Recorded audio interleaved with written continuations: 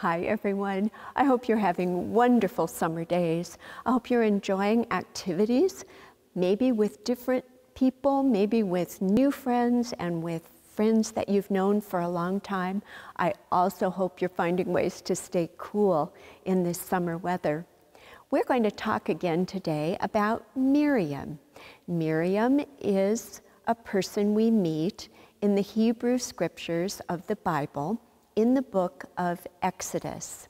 She was the sister of Moses, who is a main character in the Exodus story. He was Miriam's little brother, and she stayed with him through their lives. She was with him when they were slaves in Egypt. She was with him when he helped the Hebrew people escape. Remember when they crossed the Red Sea? The water opened up and made a path for them, and then it closed again when they were all on the other side. When that happened, Miriam, who was a prophet, she helped people learn about living in God's way. When they made it to the other side of the Red Sea, she danced and sang, and she used a tambourine in praise of God and in praise of the fact that they had made it to the land, the Holy Land. They did spend quite a bit of time, 40 years actually, wandering around in the part of the world we now call Israel.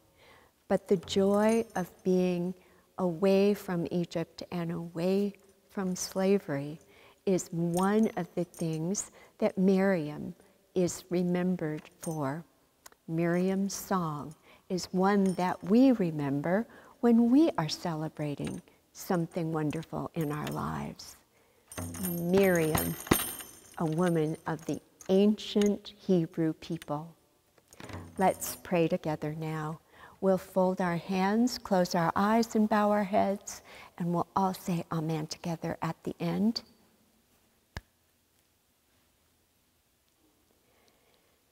Dearest God, the words of the Bible tell stories of so long ago, stories that help us learn about your way, help us learn about the lives of people and their life in you. We are grateful for these stories, that we can read them and learn from them right now in 2022. Please be with us, God. Help us to be kind and generous with the people around us. Fill us with your love, that we might share only love with others. We pray in the name of Jesus, your Son, the risen Christ and our great teacher, and we all say, Amen. Amen. Again, I hope you have wonderful summer days. We will see you next time when we again talk about a story from the Hebrew Scriptures. We'll see you then. Bye-bye.